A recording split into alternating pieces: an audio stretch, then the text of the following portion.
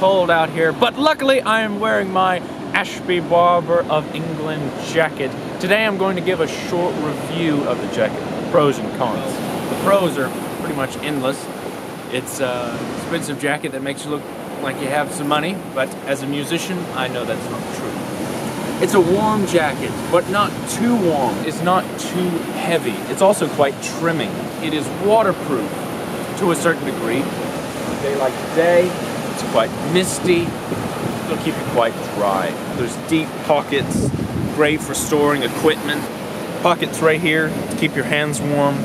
There's a back fly. That's another thing. The coat is incredibly flexible.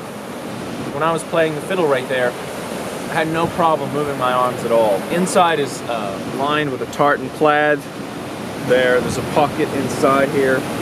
The collar is quite nice, very large, big zipper. One of the cons is, however, it's a difficult zipper to get attached, especially when you're holding a violin. But when you get it, it works quite well. So that pretty much completes my my review of my Ashby Barbour of England jacket. Suddenly I'm getting a bit of a British accent. I don't know why.